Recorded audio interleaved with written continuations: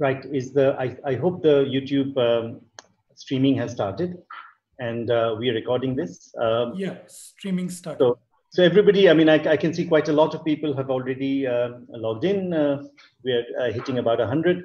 Welcome everybody to the Thursday Colloquium, IUCAA. This has been quite a successful series so far in terms of both the kinds of topics we have covered in moving this normal Thursday 4 o'clock Colloquium onto Zoom, as well as the response we've got from people not just all over India, but many people from all over the world. Last week we had Professor Phil Charles, and I said how I met him first as my teacher in Oxford. Today I'm so happy to welcome Professor Subir Sarkar from the University of Oxford. Actually, I met him first around the same time when I went as an undergraduate. Prashanjit Shah is here. I can see we were both at Oxford at the same time, and Dr. Subir Sarkar was a postdoc then, working with Professor Dennis Sharma. Before that, of course, he did his PhD from TIFR, which is why a lot of my colleagues know him from that time when he worked with Professor Ramnath Kausik in TIFR, and then he moved over to various positions in CERN, and ended up in Oxford. But one of the crucial things that a lot of people don't know about Professor Sarkar is that in between these hardcore academic posts, he had a wonderful time in which he spent some time working in science education with Ekalavya in Madhya Pradesh in central India, at a time when he actually worked on with rural children and primary school education and things like that. Both he and his wife spent quite a lot of time working in science education, which this is very, very wonderful interlude that not many people have. Of course, then he came back in the early 90s to astrophysics research, and then settled in University of Oxford and partly at the Rutherford Appleton Laboratory. Of late, in his various visiting positions, he's been all around the world, but he had a stint at the Niels Bohr Institute as Niels Bohr Professor in Copenhagen for several years. And one of the things that he's done, he's gone back to his supernovae, which was his early love during his PhD work, but taken up this wonderful position against, I would say, the paradigm, the dark energy paradigm right now, in questioning the various assumptions that have been made in coming to this conclusion of the dark energy being one of the major components of the universe. And we really look forward to his view on the evidence of an isotropy in cosmology. Professor Subir Sarkar, to you. Thanks a lot, Shomok. Thanks, Kandu. Well, really pleasure to speak to this audience. And I must also thank all the people who have connected. I realize that it's not as immediate an experience as being in the same room where you can interrupt me as I speak. So I'll have the advantage of talking for a whole hour and take questions at the end. So the subject today is what we call the Hubble expansion.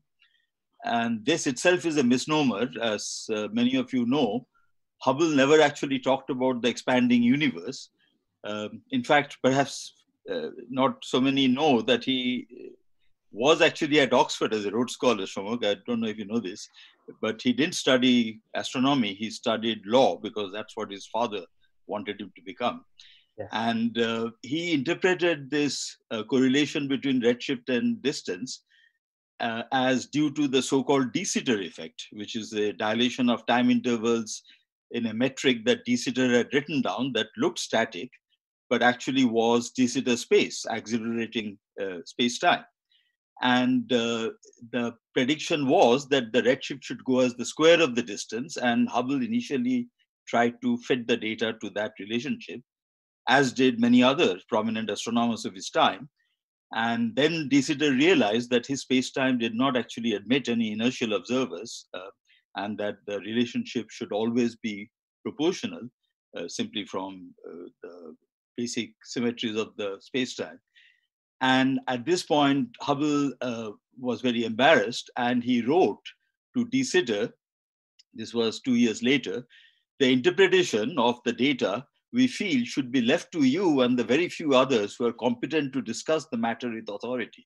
So you can see the language of a lawyer coming in there. But I think this is important to keep in mind that observing is one thing, interpreting is another. And the history of cosmology started with an interpretation that in fact was incorrect. And Hubble was a great cosmologist. He understood the importance of separating these two issues, but I'm afraid we are still using the same model of cosmology that was being constructed then 100 years ago. And sometimes people go to rather literal interpretation of the data. And I shall try to argue that it is in this manner that you have been led to this fantastic universe, which we now call the standard model of cosmology. Okay, so obviously there has been a lot of progress on the observational front since then, if not theoretically. So that entire range of velocities and distances that Hubble plotted there is just the little dot in the corner in that plot in 2001. And a few years ago, for the first time, this entire data set was made publicly available by the Joint Lightcurve Analysis group, which included most of the supernova astronomers in the world. And what I'm going to talk to you about today is our recent analysis of last year, in which we show that the inferred deceleration parameter, or with a minus sign, the acceleration parameter, is in fact not isotropic, but a dipole, as is indicated in the plot on the right-hand side here. And the peak is actually pretty close to the direction in which we see a dipole in the cosmic microwave background.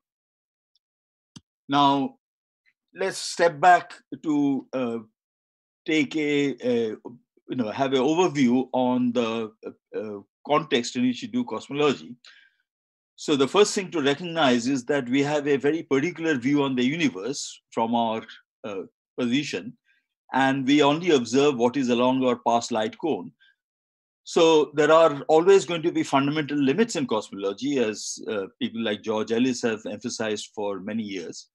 And these limits are set simply by the fact that today in modern language, you would say, we live in some fluctuating density field, and there is going to be cosmic variance. There are going to be fluctuations in the quantities you measure, depending on our location, depending on the directions we look at, perhaps even depending on the volumes that you average over.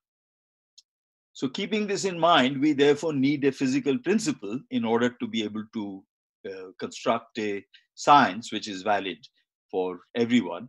And that physical principle we'll come to in a minute, the cosmological principle, but that basically states that the universe is isotropic and homogeneous. So all observers are equivalent. And this means that we can construct a metric for space-time which is maximally symmetric. That's the Robertson-Walker metric. We all know it. I've written it here in a form that is suggestive of a Minkowski metric by choosing to use conformal time rather than ordinary time. But what that enables me to do is to map the entire universe into this little circle here, where if you will like, we are at the north pole of a hypersphere. The antipodal point is the Big Bang, and light is constrained to come to us just along the surface of the sphere. So as we go out radially, we are going out in conformal time, or redshift, if you like, which is marked here. And the infinite redshift surface is the south pole of this hypersphere. And as you know, the universe is opaque beyond a redshift of 1,000 because it is then ionized, and we only observe objects within a redshift of a few at the moment. And the furthest we can observe in photons is about 1,000. Maybe one day we'll look back much, much further with gravitational waves. Now, this metric gives you the space-time. We have to populate it with matter, and that is described by the energy momentum tensor in Einstein's equation. And because of this assumed isotropy and homogeneity, this complicated set of 10 equations simplifies to just one, which is the Hubble equation. And in the Hubble equation, we have matter, which is modeled as an ideal fluid. We have the curvature of space-like sections, and we have a cosmological constant, lambda. Now, lambda enters because of the assumed local coordinate invariance, symmetry of this equation, which allows you to add any term proportional to the metric. And subsequently, when people realize that the energy momentum tensor on the right-hand side is not just a classical ideal gas, it could also be a field theory. This was first recognized by people like Pauli and Zeldovich. They realized that the energy momentum tensor also contains what in modern field theory language we would call a super renormalizable term, a cosmological constant of its own, which corresponds to the vacuum fluctuations, the ground state fluctuations of all the fields. And the total lambda, therefore, is the sum of this bare lambda on the left, the geometric part, and the part that is being contributed by the fields. And it is this sum that affects cosmological evolution. So you know all this. And you know that, therefore, we can write this suggestively in terms of the ratios of the energy densities of matter and the curvature and the cosmological constant to the critical density, this 3h squared by 8 pi g. And when we write it in this way, we see that the matter energy density, of course, it gets diluted with the expansion as the volume. So that's 1 plus z cube. The curvature falls off as the square, but lambda remains constant. And at the present epoch, we therefore have this so-called cosmic sum rule, which just says that we have allowed 3 components, therefore they should add up to 1. And this is an old story now gone on for more than 20 years, that we observe this quantity, roughly omega matter minus omega lambda, by looking at the Hubble diagram of supernovae. And we also measured this curvature to be quite close to 0 from the position of the first acoustic peak in the cosmic microwave background fluctuations. And we make estimates of the matter density, which are rather approximate, but all seem to be much smaller than 1. And therefore, we infer that the missing term, which makes it all add up to 1, namely lambda, is of order 0.7. And since omega lambda is defined as lambda over 3h naught square, this means that lambda is of order h naught square. Right? And this is the standard model of cosmology. And it is striking that the scale of lambda is set by construction, by the only parameter in this model which has got dimensions, which is the present day Hubble parameter. And for particle physicists, this is 10 to the minus 42 GeV. That's roughly the Hubble radius, 10 to the 28 centimeters.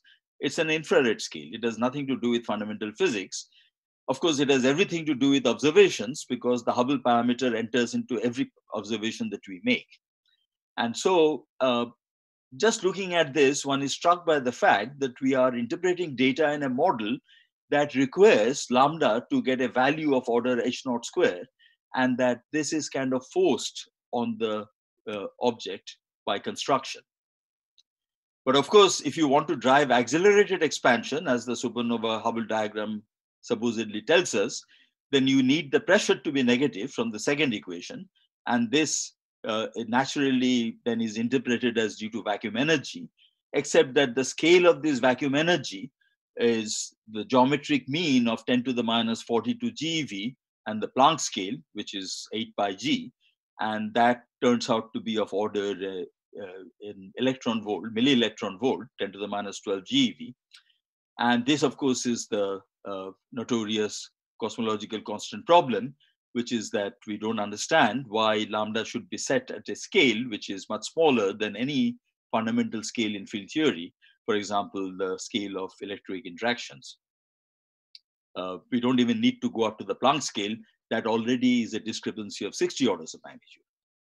So let me very briefly, since, at a rough estimate, about 10,000 papers have been written on the subject, discuss the so-called coincidence problem, which is that omega lambda is of order omega matter today, as we just discussed. And why is this? Because one is changing as z cube and the other is constant.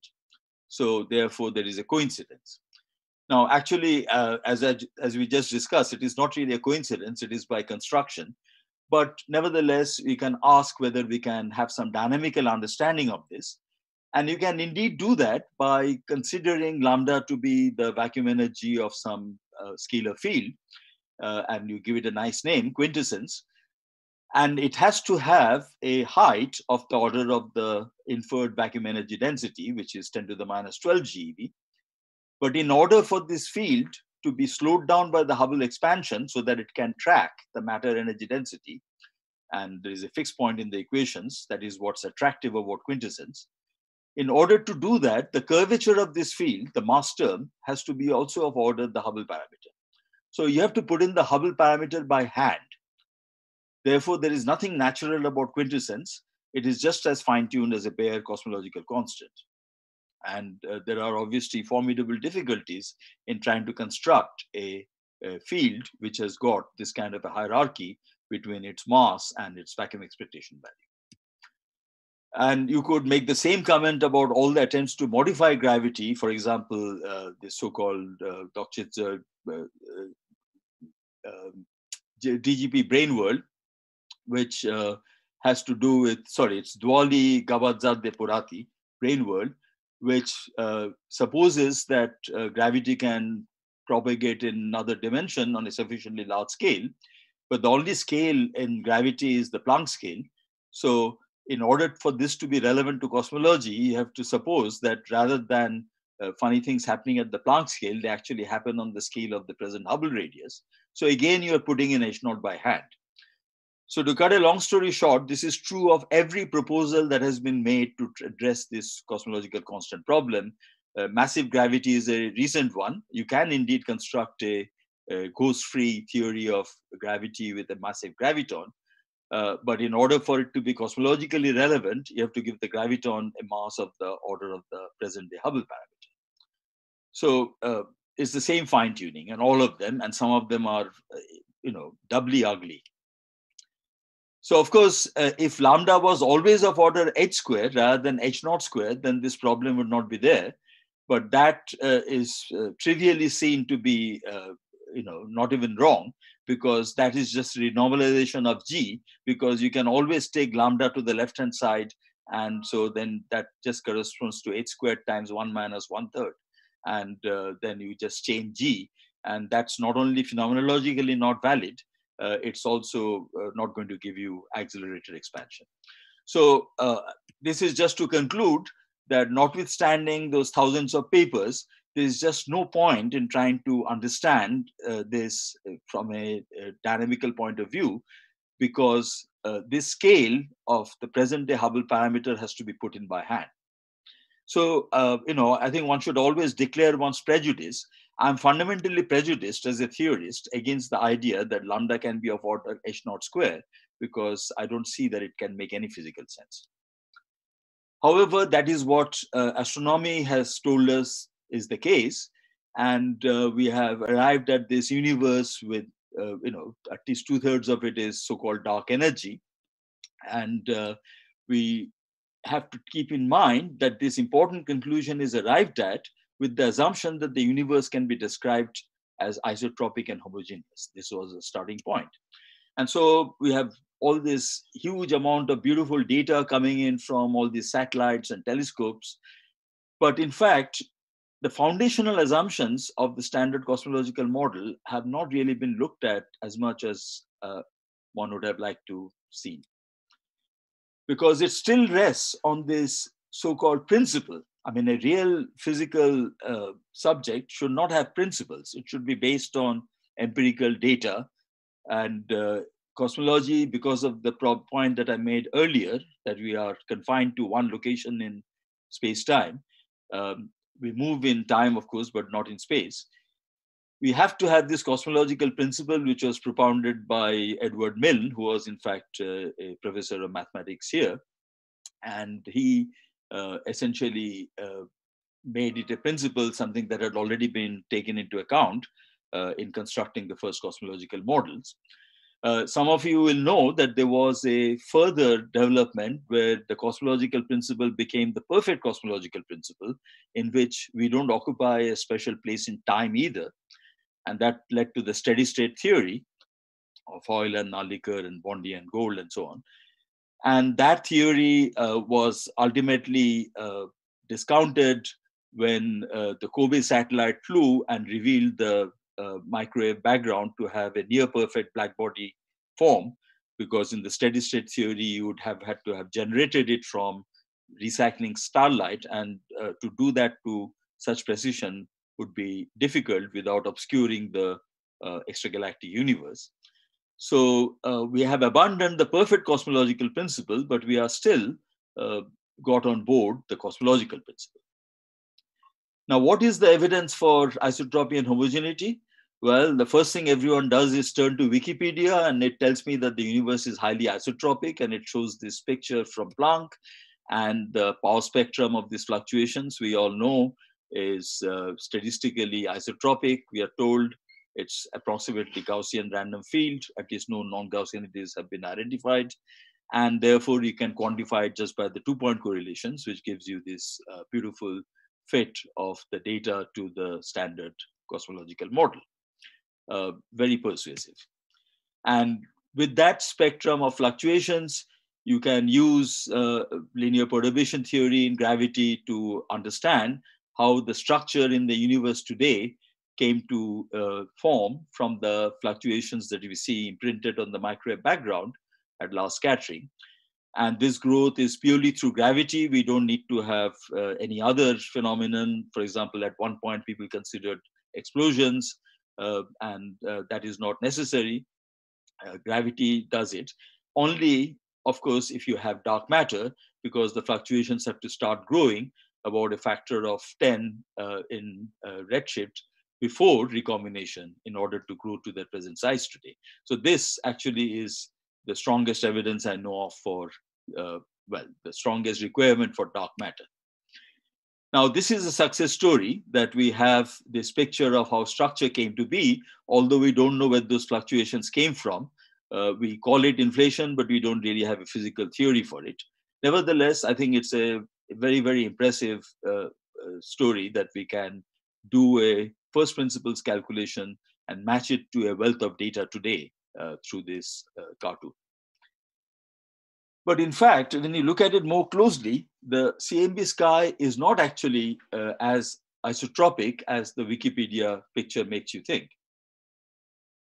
There is actually a much bigger anisotropy in the form of a dipole, which was, of course, discovered earlier because it's much bigger than those little fluctuations.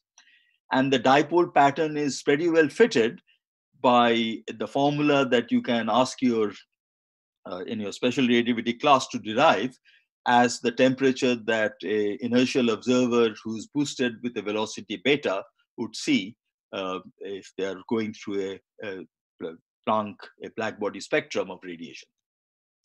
So we interpret this as due to our motion, and because delta t by t is 10 to the minus 3, our beta is also 10 to the minus 3. In fact, this is in a direction which is roughly opposite to the direction that we are orbiting around the center of our galaxy. So if you add the two vectors together, the motion that we have is actually closer to 620 kilometers a second. And in fact, it seems to be shared by the local group of galaxies towards some direction. Now, obviously, if the universe was exactly homogeneous, then we should not be moving. We should see the microwave background as isotropic. So we understand this as due to local inhomogeneity. Of course, there are fluctuations. It's not homogeneous on all scales, only when averaged over some scale. And that scale, all the textbooks will tell you, is of order 100 megaparsecs. And therefore, averaged over 100 megaparsecs, this we can see local motions, and they should disappear on scales larger than that. Now, the only way to determine homogeneity empirically is by counting galaxies, and this was actually proposed by people in condensed matter physics, because the robust way is to just determine how the counts of galaxies scale with increasing distance from us. So on small scales, in fact, the number of galaxies scales as r squared, because the fractal dimension is close to 2. Galaxies are on sheets and not distributed in a volume. But it is claimed when do this exercise in something like the Wigglesy survey, which was done from Australia, that the fractal dimension, as you see in these plots, apparently does go to 3 at a scale of order 100 megaparsecs. And therefore, apparently the universe is homogeneous on those scales. Of course, if you know about the Wigglesy survey, you might wonder, how is it that they were able to contain spheres as large as 100 or bigger megaparsecs within the survey volume, which had a rather odd shape? And it turns out that they didn't. The spheres actually went outside the volume and they filled them with galaxies from a model simulation. So, this is just one example of many I'll describe where people have blurred the line between what you're trying to find out and what you think the answer is to arrive at a not totally robust conclusion. What our universe actually looks like is this. This is a picture. This is, you can have a better picture, of course, today from the detailed studies that are carried out, and I'll show you that for a second. The Lanakia cluster, supercluster that has been mapped out by Brent Tully and collaborators. But in fact, for our purposes, it is simpler to look at this picture, where I have marked out a 100 megaparsec volume centered on us, just to indicate on what scale the universe is supposedly homogeneous. Now, of course, one must keep in mind that this is a picture of the visible matter, and what is really relevant for the homogeneity question is the dark matter, which might be more smoothly distributed, although on these scales, the bias factor is supposed to be of order 1. Nevertheless, we are at the center here, and we are supposed to be moving in this, roughly in this direction, in order to explain the dipole in the cosmic microwave background. And if that is so, then the clear expectation is that if I increase the scale of the averaging that I'm doing, then this velocity should fall off roughly as 1 over r, and we should converge to the so-called CMB frame when we go to a little larger scale. We haven't done it on 100 megaparsecs, but maybe it's a little bigger than that.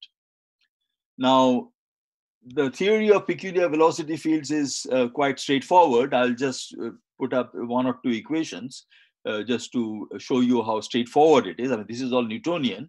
We are talking about scales where general relativistic effects are not important.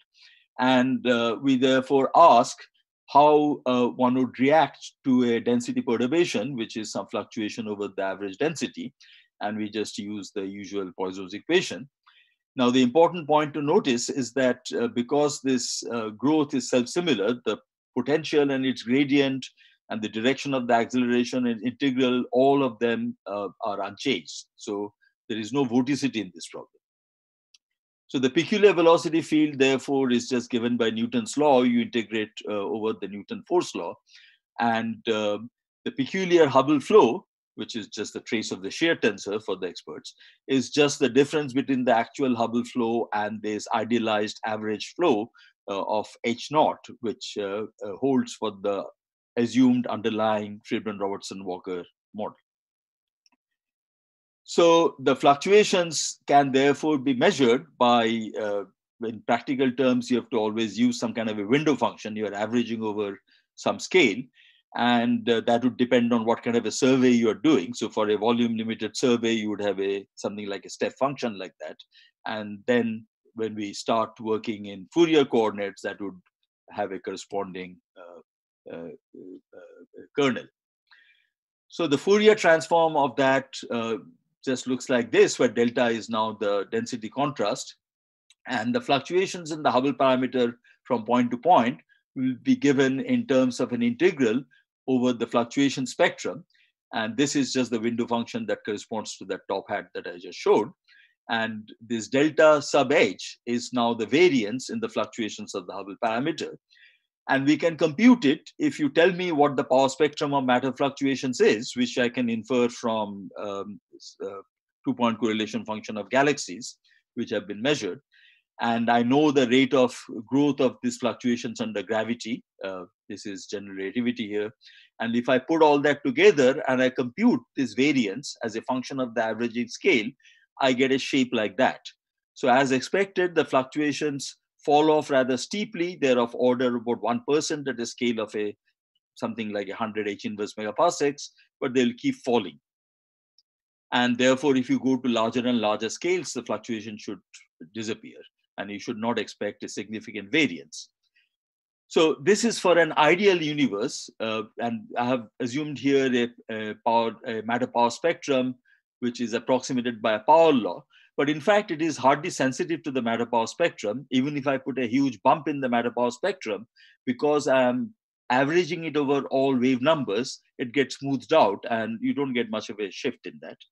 And therefore, if I calculate the peculiar velocity, which is a similar integral, then I again infer that the peculiar velocity, which is here in units of 100 kilometers per second, should be of order to 300 kilometers per second on the 100 megaparsec scale, but it should fall off as 1 over r, as I said earlier. And by the time we reach some scale like 300 megaparsec, the peculiar velocity should have fallen below 100 kilometers per second. So I'm showing all this in order to illustrate that this is a standard calculation that has been done many times, and we are all agreed on this. So this is a clear prediction of the model that we call the standard model of cosmology. Now, is that really the case? So to test this, we looked at the data. This was about 9 years ago. This was with my collaborators Jacques Collin and Roya Mohai, who are at the Institute of Astrophysics in Paris. Jacques Collin is a proper card-carrying astronomer, and Roya is a general relativist, and Arman Shafilu, who in fact did his PhD at IUCAA with Varun Sahani and Tarun Sarudip, he worked with us on this. And he in fact developed a rather nice way to look for anisotropies in the distribution of supernovae, which at the time, the biggest catalog was the Union 2 catalog. And what we show here are the supernovae in this catalog, and the red spots represent those for which the distance modulus is bigger than the value that you expect in an isotropic universe, and the green spots are those for which the modulus is less than the value that you expect.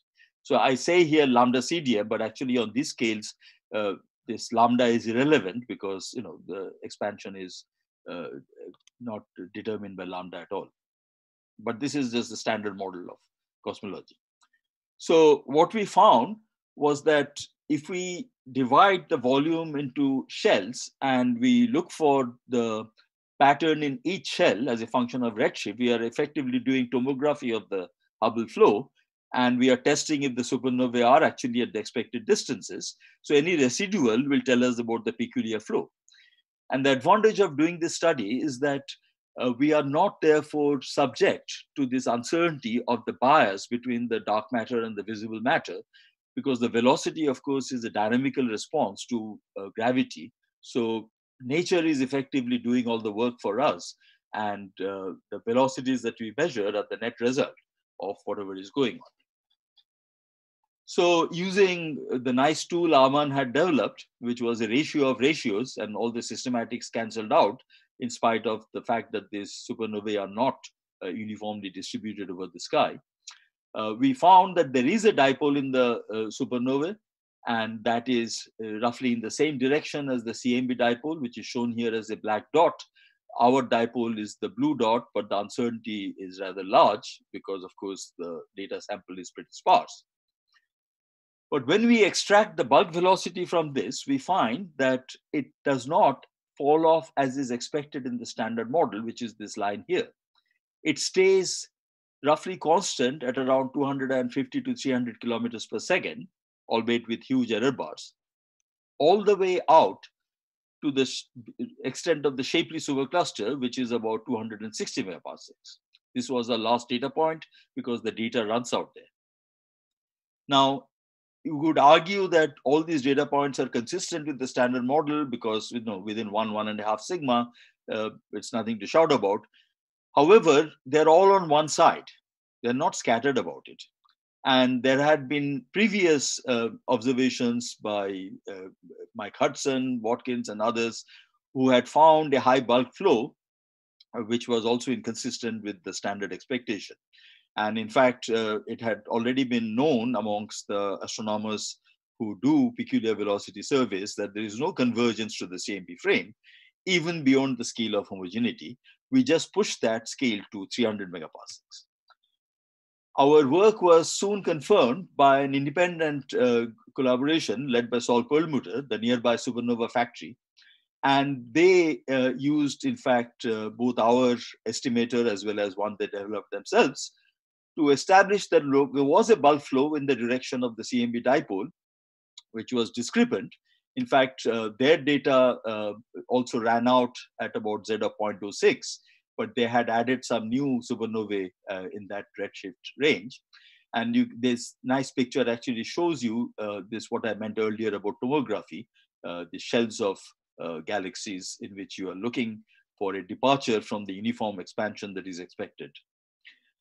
Now, these guys interpreted this in terms of a single attractor, which would be necessary to account for this velocity. So if you just model it simple-minded form like this, then in fact, it turns out that the mass that you need in order to account for the observed velocity at that distance is something like 10 to the 17 solar masses. So that's like another Lanakia supercluster, right? Of course, nobody has seen it. And this is the puzzle, that we see these flows extending much deeper than the scale at which the universe is supposedly homogeneous. And nobody sees these objects, and yet the velocities are there. The most recent confirmation of this has come from the largest peculiar velocity survey done to date, which is the 6-degree field galaxy survey done from the Anglo-Australian telescope. And of course, you need independent distance measurements to make this for the studies, and that is obviously the sort of tricky point, because they are not very precise. So you can use Tully-Fisher, you can use fundamental plane, as was done here, but that's only good to about 15%. That has been established by calibrating it with SDSS data. But given the large sample and better sky coverage, these people have established a clear discrepancy between the flow that they measure and the lambda CDM expectation, which of course depends on what kind of a window you're choosing. The dashed line here is the relevant curve to compare with this red data point. Now, at this point, one can ask the following question. Okay, if we live in a lambda CDM universe, it's a fluctuating density field, and it's just possible that by bad luck or good luck or whatever, you happen to be in a position where you do see a larger than average flow. How likely is that? Well, to answer this question, we interrogated the largest Hubble volume, the trillion particle Hubble volume simulation, the dark sky simulations that were done out of Stanford. And essentially, we can put an upper limit because you're, of course, at the tail of a very rapidly falling distribution. And we can say confidently that less than 1% of observers who have a neighborhood like ours, Milky Way-like observers, would see a bulk flow that large and extending out that far. So this is to highlight that we are, therefore, quite certainly not Copernican observers. And the problem is that most of cosmology is done assuming that we are Copernican observers, we are typical observers. And this is the evidence that regardless of what is causing the bulk flow, we are not Copernican observers. And it gets weirder. So a radivist, Christos Sagas in Thessaloniki, who's been working on it for quite some years, has worried about the fact that if we are not Copernican observers, but so-called tilted observers, who are in a bulk flow, and that is indicated by this yellow patch here, and we are not correcting for this when you interpret the data, then we will in fact may infer acceleration, whereas the background, the green patch, etc., is actually decelerating, because we are not accounting for the fact that we are in a bulk flow which might be diverging or converging. And according to that, there will be a second term when you try to determine the deceleration parameter that can change its sign. Now, the magnitude of this term is a bit hard to estimate from observations. But the clear expectation is that you should see, therefore, a dipole in the deceleration parameter in the same direction that you are moving. That's a clear expectation from this picture. So if that is so, then we should look to see if not just the Hubble parameter, but the second derivative, the deceleration parameter, also has a dipole. Now, at this point, I can see that I've already taken 45 minutes. So let me speed up a bit. We have interrogated those simulations that I mentioned earlier to try to determine what sort of a fall off of bulk velocity might one expect in the neighborhood of observers, such as ours, who have a local universe-like environment. And as you can see, these can be quite different from the expectation for typical observers, which are bounded by this blue band is the typical variance for Newtonian observers, but we are not Newtonian observers. So the covariances that are usually calculated in supernovae analysis, which assume a Newtonian observer, may not be valid because the actual covariances for people like us look like this. They don't look diagonal as is assumed in the classic papers for calculating these covariances. And the corrections that have been made for the peculiar velocities in, for example, the Joint Lightcurve Analysis do not correlate with the direct measurements that were made, for example, in the CF3 survey. And I refer you to this paper, which has been submitted to monthly notices for more details. But let me now come to the actual analysis you have done. And I hope you'll forgive me if I go a bit faster now, because this is actually older work. This started in 2016 when we looked at the then public JLA catalog, which is shown here. It has about half the sample is at very close to us, the red ones. And the purple things are from the Hubble Space Telescope, for which, of course, you have to go out into space because they are so redshifted, they're in the infrared. And in between is the Sloan Digital Sky Survey and the SNLS survey. And they contribute about total 740 supernovae. About 3/4 are within this bulk flow that I talked about earlier. The second thing that we do, apart from improving on the corrections for peculiar velocities, is that we do a principal statistical analysis. What does that mean? I'll tell you in a second. First, a very quick reminder that we are looking at type 1a supernovae, which are identified spectrally to be thermonuclear, i.e. not core collapse, but nobody really knows how they form. There are various possible candidate origins. And indeed, the scatter in the light curves, which are measured in various bands. So this is the astronomical jargon that one has to learn, the PV, etc. bands. The light curves are quite diverse, even for type 1a supernovae, although in all cases you can see the nickel-56 radioactive decay at large times. But the real revolution in astronomy occurred because we can see the rise of the light curve. And this is only possible because of the use of CCD cameras that can survey the sky night after night. So you can go back to a patch of sky where a supernova went off, and you can measure the rise of the light curve, which is crucial for determining the width of the light curve. And that turns out to be important because this huge scatter in the light curve can be reduced, as Phillips pointed out, by using an empirical anticorrelation between the peak magnitude and the width of the light curve. And that is slightly different in different MADs. So you can also use it as a corrector for the reddening due to dust along the line of sight. And although you don't understand this correlation theoretically, it's very hard to model a type 1a supernova. You can use it to reduce the scatter and make them into standardizable candles that you can use for cosmology.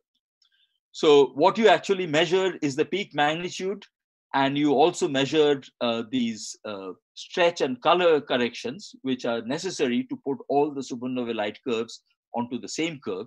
And this template, what we are using currently, is called the Spectral Adaptive Light Curve Template version 2, this is a great advance because people were earlier using different templates, and now all the data have been reduced using the same template, so you can make a apples for apples comparison. So when you do this, you can get these numbers for all of the 740 supernovae, and if you are the JLA collaboration, you're nice enough to publish them publicly so that all of us can access the data. They also show, for example, other parameters like the mass of the host galaxy, which might be relevant, and maybe there are other things that are relevant. But in fact, we'll stick to just the stretch and color corrections, which are, there is no correlation between them. They were good choices for the standardization. And the cosmology is straightforward. We are using so far the standard FLRW cosmology, where you have a luminosity distance that is given in terms of the cosmological parameters, omega k, omega lambda, omega matter, etc. And you can relate that to the observed magnitude and redshift. In fact, we don't even need to use the standard cosmological model because we are looking at acceleration, which is a kinematic quantity. So you can just do a Taylor expansion, the classic expansion in terms of the first term being the Hubble expansion, next term being the deceleration, as it was then thought it might be, and then the jerk and so on. We stick to 3 terms. And then comes this issue of how to construct the likelihood. Well, the likelihood is the probability of seeing the data given a model.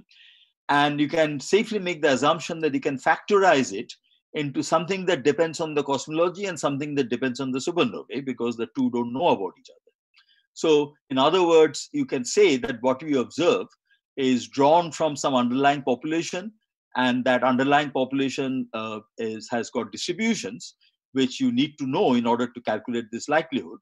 So my then student, Jeppe Nielsen at Copenhagen, along with Alberto Gufanti, who we worked with us on this, noticed that these corrections as published by JLA are actually pretty well fitted by Gaussians.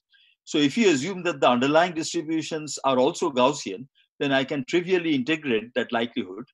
And this is the likelihood that has also been used in Bayesian calculations by Roberto Trotta and collaborators. It is now the standard likelihood used in these calculations.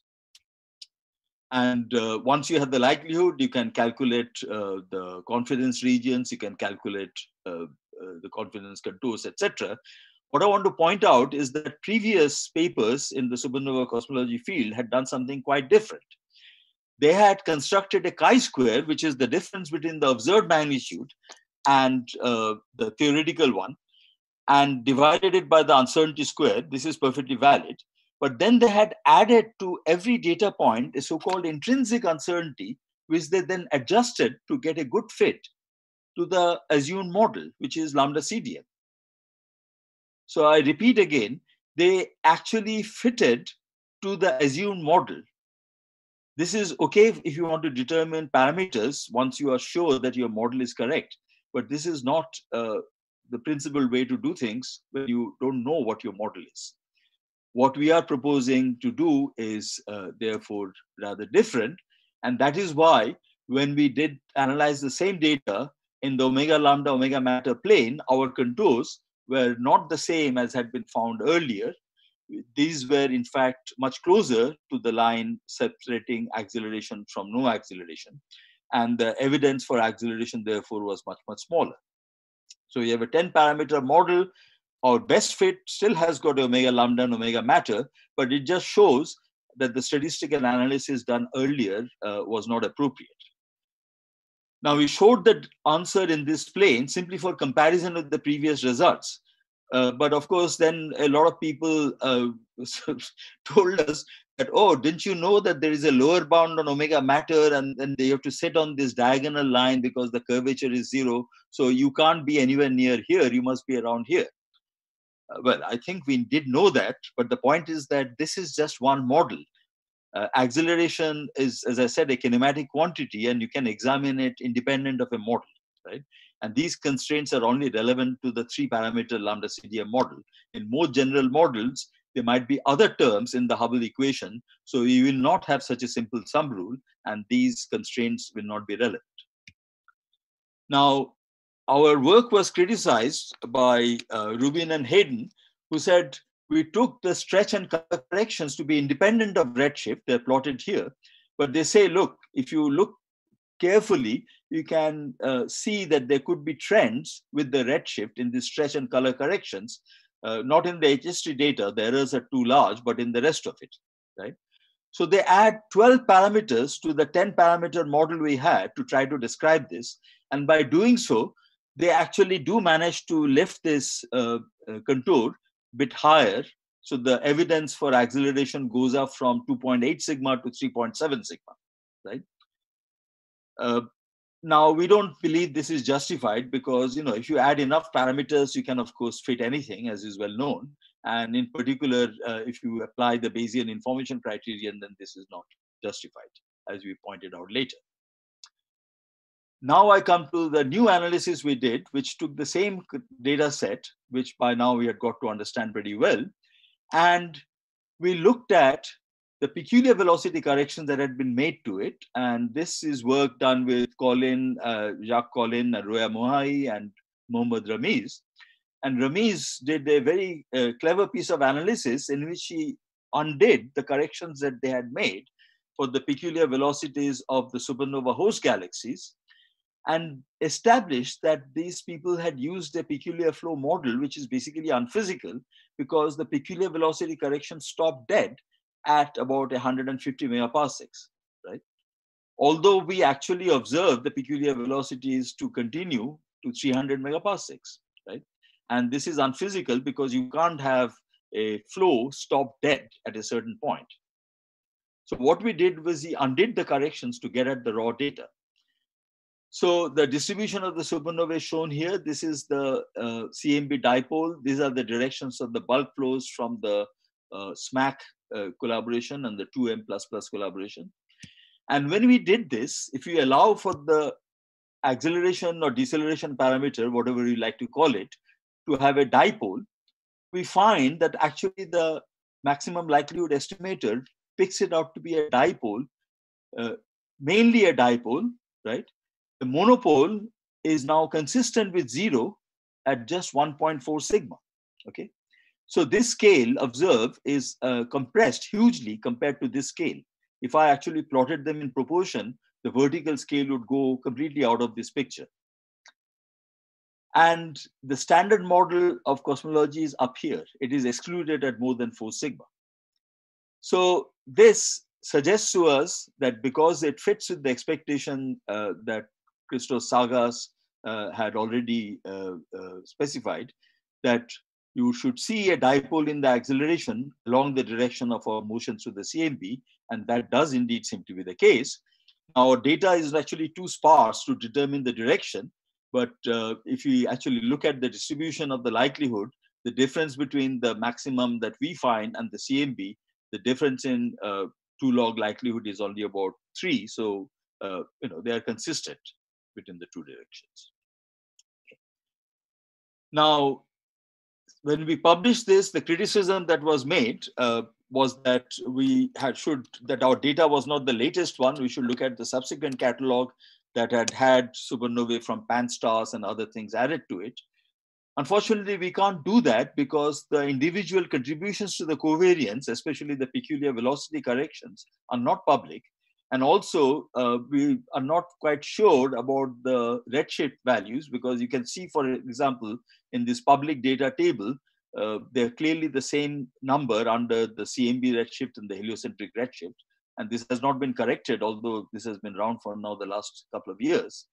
And there have been other proposals, other projects, other observations by the Carnegie Supernova Project and the Dark Energy Survey. But again, the data is not publicly available in the nice form that JLA has made it available, so that the rest of us can also use it. We'd be very happy to use the data if it is made publicly available. Now, let me come to the last 5 minutes to the criticism of our work, which is again by Rubin and Heitluf. And they say that we have not allowed for redshift dependence of the light curve parameters. as I've already explained, that is not a valid argument because it violates the Bayesian criterion. And in fact, it opens a Pandora's box. If you argue that light curve parameters vary with redshift, then why not the intrinsic luminosity? So you might as well give up on supernovae. Then they say we use heliocentric redshifts. Actually, this was done by all the supernovae analysis till 2011, including by the discovery papers in 1998 by Perlmutter et al. And Rees et al. Then they say we don't use data from the southern sky surveys. I've just explained that they're not available in a form we can use. And then they make a technical complaint, which is not correct. So what they actually do, which is very helpful, is that they visually show that they do recover our result. And our result is this pink thing here, okay? And what they say is that they actually recovered the fact that you see a large dipole and a very small monopole. The standard model is around here. If they follow the procedure that we do, but then so there are two ways to do it: without or with, including the covariances. This is a technical point, so don't ask me about it later. But what we find, and then they show that in order to get to the correct answer, you have to first allow for this redshift dependence of the light curve parameters that will move this to here. Then you have to go to CMB redshift that will move up to here. And then you have to correct for the peculiar velocity away, and then you will come down to that gray region. So all these corrections need to be done in order to recover the accelerating universe at the level of significance that I already mentioned, something like 3.7 sigma. More recently, there has been a new development, which is that Konstantinos Miggas and collaborators have been looking at X-ray clusters, and their redshift distribution is actually not dissimilar to the supernovae. Most of them are actually pretty local. And the luminosity distribution is shown here, so you can see how good they are at standard candles. And they also see an anisotropy in this, well, in roughly the same direction. It's actually 23 degrees off from the direction I mentioned earlier. Now, I've come to the end of my talk, but I do want to mention an important point as to why we do not do the transformation to the CMB frame, which is the standard workhorse of the field. And if I may, therefore, just take 5 more minutes, with your indulgence. This is to show something that people may not be aware of, which is that whereas the theory of why we see a dipole in the CMB is well known, what is less well known is that, of course, we should see a similar dipole in every other cosmologically distant population of sources. And this was computed by George Ellis and Baldwin in Cambridge some years ago. You see the aberration that was first pointed out by Bradley 200 years earlier. And you also see Doppler boosting. So when you put it all that in, you should see a dipole in other distant sources like radio sources. And this is the radio catalog from VLA. And that only, of course, covers the northern sky. And that has got nearly 2 million sources. But we have supplemented it with a catalog from the southern sky, from Molonglo, at a slightly different frequency. So we have to do the correction for the different Doppler shifting, but we can get them to match to within 1% by doing that. And therefore, we have a full sky catalog, and we can remove possible sources of contamination by objects close to us, like in the galactic plane or the supergalactic plane, which might give you a spurious dipole because of their proximity. And we are therefore certain that what we are looking at is distant. And we do see a clear dipole in this distribution, as you see here. The problem is only that although the direction is close to the CMB, the velocity is about 4 times bigger than the CMB. And this was actually first pointed out by Ashok Singhal some years, 9 years ago. And then various people criticized him for having used a map that was not full sky, not having addressed the possibility of local contaminants and all that. We have addressed all those concerns, but the anomaly that Singhal first pointed out is there. And very recently, perhaps in next week, we'll be putting out a paper where we confirm this using quasars from the All-Wise catalog, about 1 million objects. and the significance is close to 4 sigma. So I'll skip this because people may ask me about what about the evidence for acceleration from other probes, but I think others people have shown that all the current data is consistent with no acceleration. And the CMB data, as you know, that don't directly give evidence for lambda. We infer that in the context of the sum rule that I've already told you. So the conclusions are as follows, that there is a dipole in the recession velocities of the galaxies that host supernovae.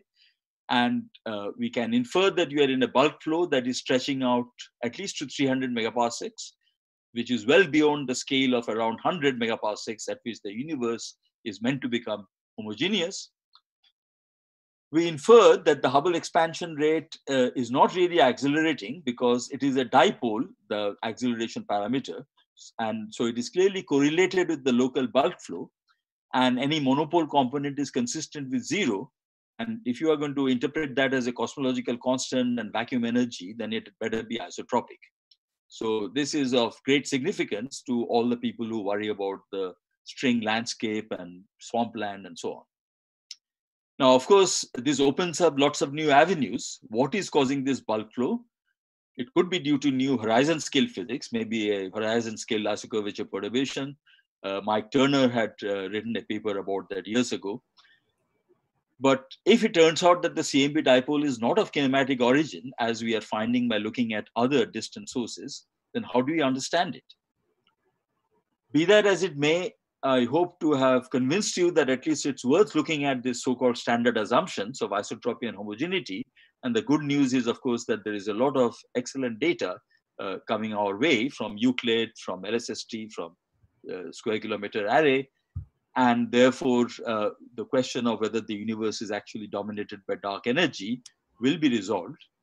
And I would only add as a personal comment that I find this to be far, far more interesting to do than pursuing so-called precision cosmology of an unphysical toy model that has not essentially changed for 100 years. Thank you.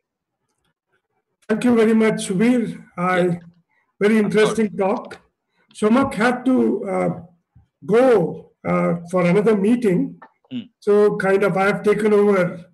Okay. And just to tell people that if they have a question, please raise your hand in the Zoom. Yeah, I can see already many hands which are raised. And I will unmute you so that you can ask your questions. Thanks. I think Tarun, yes, you can you unmute yourself? Yes. Yes. Hi, Subir, nice talk. So I just wanted to go into your last slide. You mentioned about the dipole need not be kinematic. Yes. I wanted to know your opinion about the fact that we do see the dipole also as correlations in the CMB fluctuations, right? I mean, you can look at it like a isotropy violation term, and you recover the dipole, not of course with great accuracy, but fairly robustly. So yes, how would that's you a good react point. to that? Sure, I completely agree that I'm familiar with the Planck paper, nicely titled "Et pour si mauvais," and the issue is simply that indeed, if the dipole is of kinematic origin, you should see these correlations in the higher multipoles, and they were looked for.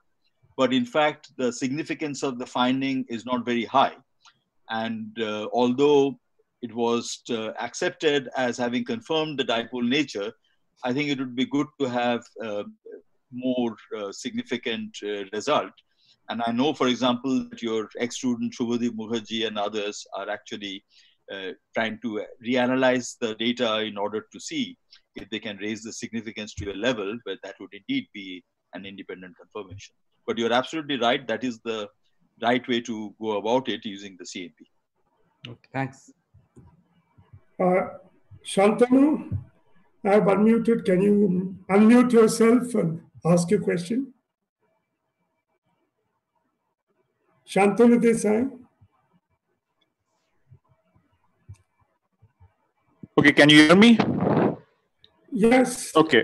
So thank you, Subir. A very nice talk. I always learn something new every time I listen to this talk. So I guess a couple of questions. So one is very basic. So I guess when astronomers measure redshifts, either using spectroscopy or photometry, do they measure the CMB or the heliocentric redshift? I mean, this subtle differences was not obvious until I sort of came across your work. My second question is, I mean, can you actually probe this dipole nature of the acceleration using whatever stage 4 dark energy experiments like WFIRST and this thing more stringently using other probes besides supernova? Thank you.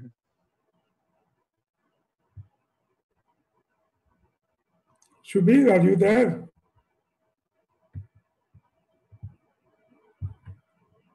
Oh, Subir, you have to unmute yourself.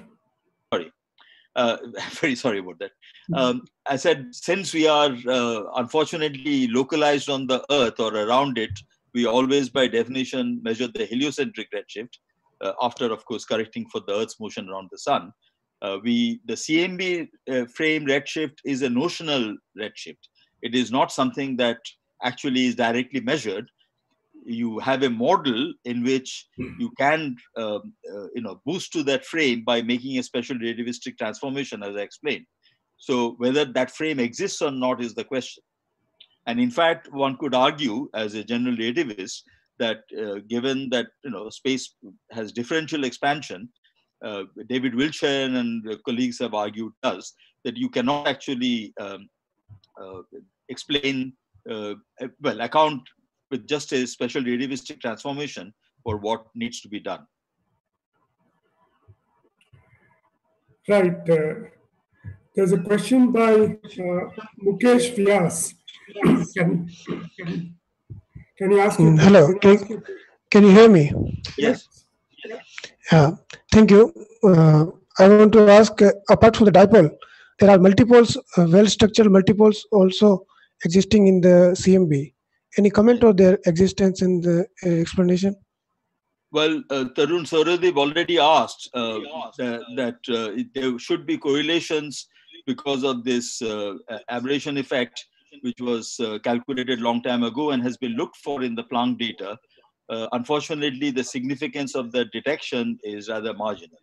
With regard to multipoles in the deceleration parameter, unfortunately, with only 740 objects, we cannot afford to do go to higher multipoles than that. Yeah, thanks. Any we other just questions? need more data. If you had 1 million redshifts, then we can do it. Yep. Are there any other questions for Subir?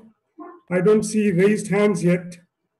Sorry, Kandu, I can't raise my hand as a Yes, please, Surut, go ahead. You're a co-host. Yes, exactly. So Subir, thanks for this nice talk. I just wanted to give a couple of comments. One is that the Pantheon sample, you mentioned that the CMB and the heliocentric redshifts are different. Or they were the same on the website. I have located the file where both of them are different, so I will send out the link to you. Yes, thank you. Yeah, and then the second thing is I wanted to ask, are you trying to say that maybe we are living in some kind of a void or something which is causing these flows and this kind of a dipole? And whether there are things related to the kinetic SZ effect which you could use in order to probe these? Sure. Well, that question is particularly relevant in the light of, in fact, this recent finding of a possible anisotropy in the X-ray clusters, where indeed that would be particularly relevant. Now, I have refrained from any attempt to interpret what we are seeing. Sure, the local void idea is an interesting one and has come up in many different contexts. In fact, we have even worked on it, modeling it as a Lemaitre-Tolman Bondi model and so on. And then this issue, as you mentioned, of the kinematic Sunyaev-Zeldovich effect does come up. However, that is only going to constrain something which is above a gigaparsec. Okay, you are not going to get a strong constraint on scales. You see here the redshift distribution of these objects is actually, most of them are within a redshift of 0.1, within a few hundred megaparsecs. You're not going to get a strong constraint from the KSZ effect there. However, Gus believes that maybe by stacking clusters, he might be able to get a signal. So he's looking into it. They are also very interested in the connection between the bulk flow, which is established, the anisotropies that are cropping up in all these tracers, and the local geometry, which of course might be horribly complicated. I mean, I remind you that the detailed mapping of our neighborhood actually leads to a picture such as this. And ideally, we have to do a model which is a little better than just an empty void with us being a slightly off center. So the problem is it becomes mathematically very complicated, as you know. So if you go to a arbitrary, inhomogeneous, and anisotropic model, it's like, then the number of parameters increases to the point where you can't really engage with the current data set. Hopefully, with the larger data sets that are coming our way, that would be possible to do. Thanks. Okay, there's a question by, I don't know who it is, but it says Baba's iPhone. Can you unmute yourself? This is actually Patrick Dasgupta. Hi, Patrick. iPhone is Patrick. Okay. So great talk, Subir, as usual. So I have just one naive question. Since the bulk flow, they are all sort of pointing roughly towards one direction, and you don't see any supercluster in that direction. Could it be due to supercluster size, dark matter bound system, which is underdense, which is essentially baryon matter underdense? It's, of course, a purely speculative picture that I'm portraying. Yeah, I understand. Well, as I already mentioned, this supernova factory people already interpreted their data in terms of a attractor, simply to illustrate how extreme such an object, I think, has to be. And obviously, the attractor mass grows the further away it is. And we are already got to the point that we have explored so far, which is about 300 megaparsecs. You're up to 10 to the 17 solar masses, which is roughly the mass of the Lanakia supercluster that we are embedded in. Now, whether there is an object like that out there or not is, of course, a matter for speculation. It's pity Somok had to live. He's done a lot of work on looking for the original great attractor, which was actually supposed to be much closer to us, but has never been really found. I mean, that was, of course, just a generic term coined for whatever it is that is pulling us. And yes, it could be a huge lump of dark matter. But then, Patrick, the question arises, in the standard lambda CDM model, we do have a good foundation for understanding the distribution of dark matter clumps of various masses. And the question can then be turned into a different one. What are the odds of finding such a huge mass so close to us? So that comes back to what I was saying earlier as being us being non-Copernican observers. It's the same point seen from a different angle. Right, right. So a maximum likelihood test would be required to check what is the probability that such a bizarre dark matter cloud can be there. Probably for a start, you need a lot more data. I mean, we are talking so far about of order 1,000 supernovae. So that's not enough to do the kind of analysis that you are asking for. We would have to wait for numbers which, if not 50 times bigger. Right. Thanks, Subir. Thanks. So, Dr. Naselsky, I have unmuted you. Can you please ask your question? Okay. Hi, Subir. I would like to continue our very sharp discussion in Copenhagen. Yes. And I'm wondering to ask two questions in regards to your beautiful presentation. My first question is, can you go back to the slide for theory of velocity field? Oh, yes. Yeah, it's a beautiful, actually, slide. As you can see, in all these description as velocity field, as delta field, they are assumed to be Gaussian and small in amplitude, right? Below 100 megaparsec, velocity is still small, but the density field is actually start to fill out now some non-linearity condition, okay? And definitely extrapolation of this linear theory to even 200 megaparsecs needs some modification. Modification would be related to the actually distribution function of the velocity, because I see your point. Yes, to understand velocity weighted according to the log normal, log normal distribution. It will change you actually, probability and likelihood dramatically. That's a very important point. So for people in the audience who are not experts on this, the point is that I sort of glossed over it, but of course, all through here, we are assuming Gaussian random fluctuations, and Professor Naselsky make the point that that need not be so. And if so, our expectations for the peculiar velocity and indeed the density contrast, which is going nonlinear on small scales, would be altered. Now, the belief, Pavel, is that this is not going to affect what is going to happen at scales of the order of 300 megaparsecs, by which time surely you are in the linear regime. Now, you might be right that that is too quick a conclusion, that it is worth looking, I think, at the effects that you're talking about. And indeed, we are right now engaged in a new program with Roya and others on a reconstruction program, as you know, which is numerically very, very challenging, but some new tools have been developed to tackle that.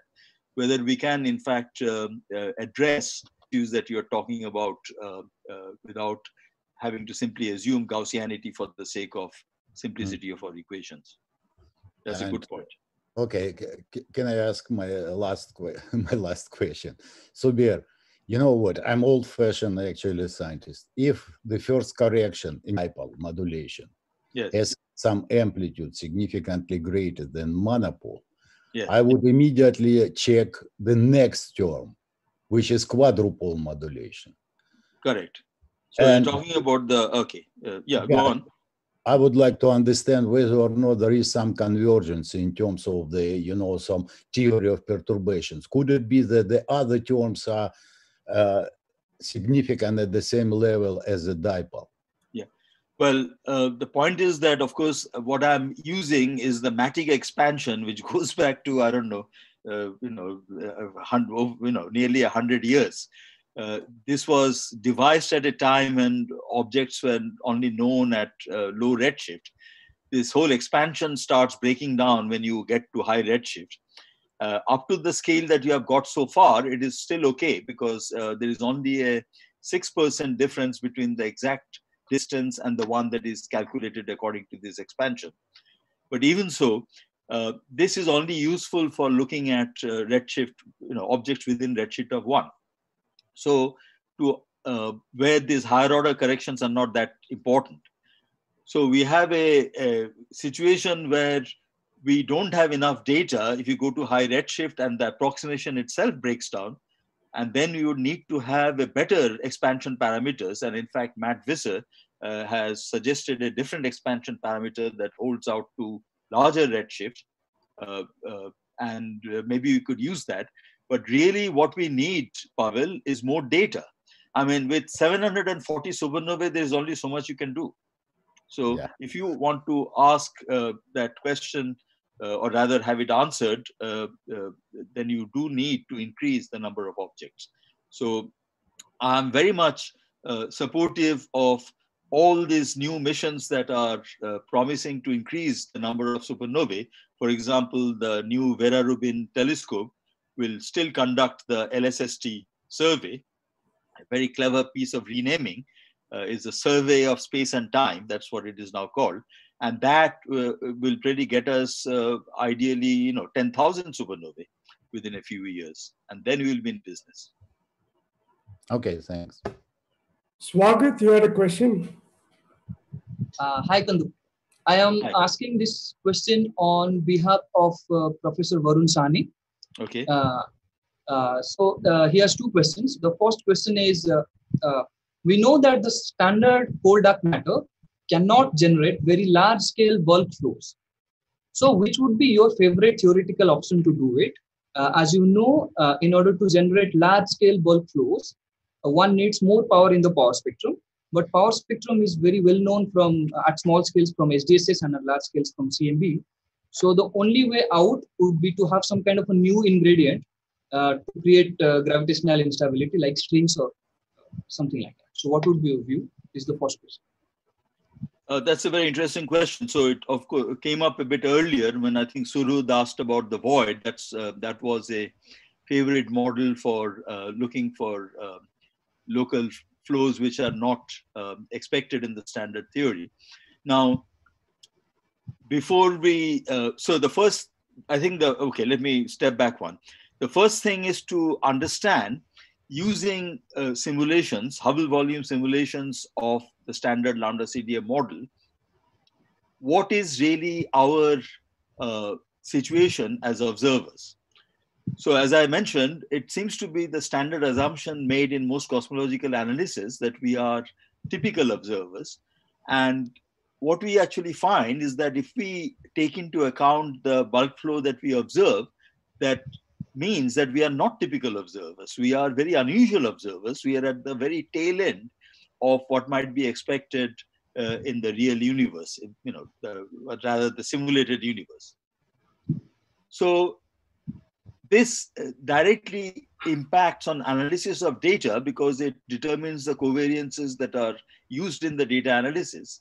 So I think my first answer to Varun would be that I think one needs to revisit some of the received wisdom about lambda CDM in the light of this, keeping in mind this kind of almost philosophical shift that we are not really typical observers, we are very unusual observers. Right? The next question is, why are you unusual? Why is there this large bulk flow? Is there something very exotic hanging around just over the horizon, pulling us? Is there a cosmic string or whatever you mentioned?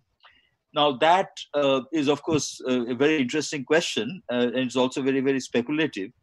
Today, we don't have the tools to even address that question. We need to firm up this peculiar velocity data because currently it is, in fact, rather sparse. I've shown you the state of the art of this data, and people argue about even this data and the way to calculate the uncertainties. We do have upper limits on the bulk flow at much larger scales. This is the kinetics and Zeldovich effect that was mentioned earlier, on which Planck has set constraints on large scales. But you can't, we are talking about a few hundred megaparsecs up to here. And it is not clear that you can, in fact, you can use CMB at all in order to constrain scales of this order. So I think that the way forward would be to wait for the data from the upcoming surveys, LSST and SK in particular, in order to better understand the local bulk flow and see how far out it does go, because it has got to the point where it is a kind of very hard to understand in terms of standard physics, for example, in terms of a great attractor, but it is not impossible, right? At the point where it becomes impossible to understand it in terms of lambda CDM, then I would be, very interested in looking at the possibilities that Varun is mentioning. Thank you. And the second question is, this is from your paper. From the figure 4 of your paper, the value of monopole QM is close to 0, which rules out both deceleration and acceleration at the same confidence level. So would you prefer that your cosmological model will be a coasting cosmology with linear dependence on time, scale factor? Yeah, well, that was actually what was hinted at in our previous analysis, that our universe was close to a coasting cosmology. And in fact, a further look at the data by Alain Blanchard and collaborators, I'm trying to find the slide, who looked at a number of other pieces of data like baron acoustic oscillations, cosmic chronometers, or the sigma 8 inferred from various probes, they concluded that actually the best fit to all the data is a model where A goes as t to the 0.92. So in other words, very close to a coasting cosmology. We actually had called it a Milne model earlier because Milne had considered a model where A goes as t. Of course, that was a kinematic cosmology, we only use the term in order to kind of honor Edward Milne, who happened to be a professor of geometry at Oxford. But unfortunately, that was misinterpreted, and people thought we are really talking about an empty universe. As you know, it doesn't have to be an empty universe. You can have the same A goes as t if you just have the active amount of matter close to 0. So, for example, p plus 3 rho close to 0 would do that. But the work that I'm now talking about, so that is indicated here. If p plus 3 rho goes to 0, then you have an uniform rate of expansion, right? That we all know. But what I'm actually pointing out now is that the real situation might be quite different from all of that, because in fact, we are not actually observers, Copernican observers in a isotropic homogeneous universe. If you are in fact tilted observers in a bulk flow, then the analysis of all data should be done taking into account the very fact that we are not the idealized observer that is usually assumed in cosmological analysis. So the interpretation of what the scale factor, how the scale factor changes would also have to be revisited, because what this is saying is that this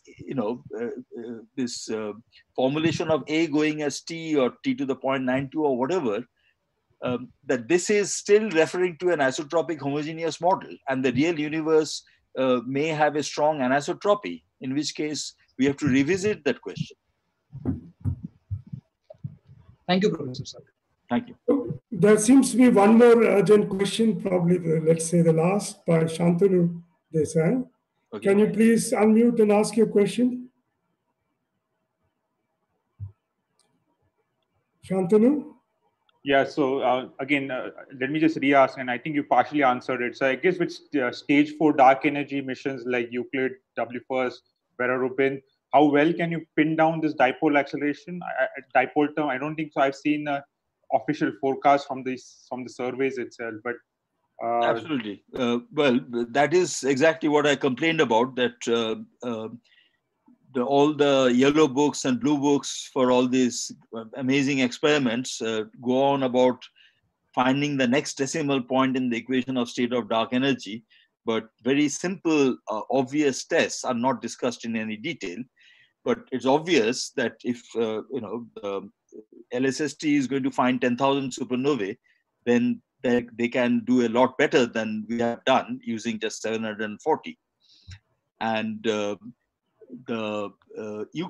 SK again will have many more radio sources than the ones that I discussed in the dipole that we are finding in the distribution of the NVSS catalog, right? So those are obvious tests to do, and SK people have in fact released now a paper concerning fundamental physics. Dominic Schwartz and others have pointed out that this anomaly really needs to be sorted out. It has been now around for over 9 years, and it has been now, as you said, confirmed using a new catalog of quasars, which are definitely at high redshift. There is no contamination from low redshift objects at all. I hope to have this. We hope to have this paper out next week, and if this anomaly is confirmed, I mean, the point being that we are still limited by the number of sources we have. It's about of order 1 million. So it's still around 3.6, 3.7 sigma. If we want to make it up to 5 sigma, as is necessary if you want to claim a discovery of fundamental importance, then you would need obviously 10, 100 million sources, and for that SK would be necessary. But these are, I repeat, these are very simple tests. You can do them for a master's project. They're not very sophisticated. Sorry. Right. Okay, great. I think there are no further questions. Thank you very much, Subir. That has been a wonderful talk. Very interesting, somewhat provocative, but that's how it should be. And thank you very much to all the audience. It reached about 130 plus in the Zoom. Wow. And thanks a lot to everybody And for attending. can I just ask, did you say there would be some questions on the, what is it YouTube. called? YouTube feed? Suru, there's the questions on the YouTube? Yeah, so I was looking at the YouTube questions, but I think no, there are none which are that great. So okay. Fine. I'll look on it later. Thank you very much for having me. I really appreciate it. Yes, it was